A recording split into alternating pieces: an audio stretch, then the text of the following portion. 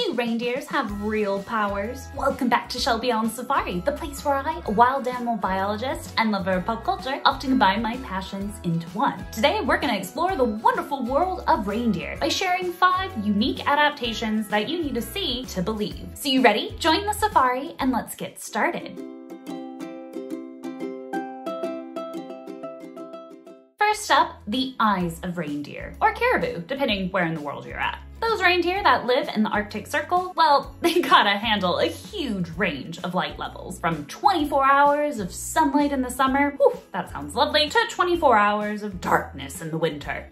Not so nice. So their eyes have real powers to be able to handle those extreme light levels. Not only is their eye placement and pupil shape beneficial for keeping an eye on predators and for food, but their eyes change color in the seasons. In the winter, their eyes look more blue in coloration. This is because their pupils are permanently dilated, which leads to less light being reflected back out of the eye, which comes in handy for seeing things at night. Their eyes can also see into the UV range, which is nifty because there are high UV levels in the polar regions because of the reflection of snow and ice. In fact, many species of lichen, which is the reindeer's favorite winter snack, actually absorb UV, but also one of their fiercest predators, wolves. Their fur can absorb UV as well, which means reindeers, being able to see UV wavelengths, can spot not only their favorite grub, but also potential predators. Now, speaking of lichen, reindeer have a unique adaptation amongst mammals. They are the only known mammal species to have the enzyme licanase in their stomachs.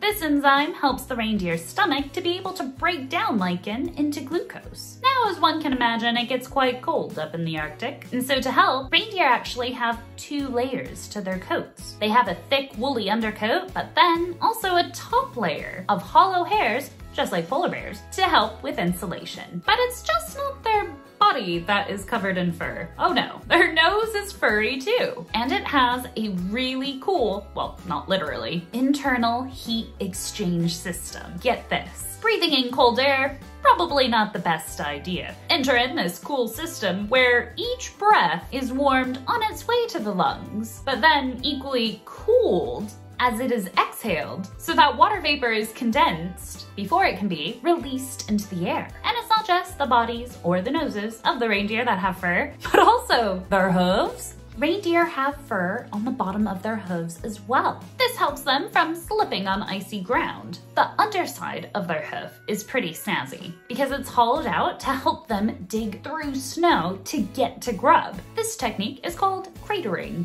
But oddly enough, it's not just the eyes of the reindeer that change with the seasons, but also the pads of their hooves. In the summer, they are softer and thicker to help them walk on marshy ground. But then during the winter time, they get harder and thinner, exposing more of the hoof to give them a better grip. Alongside, of course, the fur. So what do you think? Aren't reindeers amazing? There's a lot more to them than meets the eye.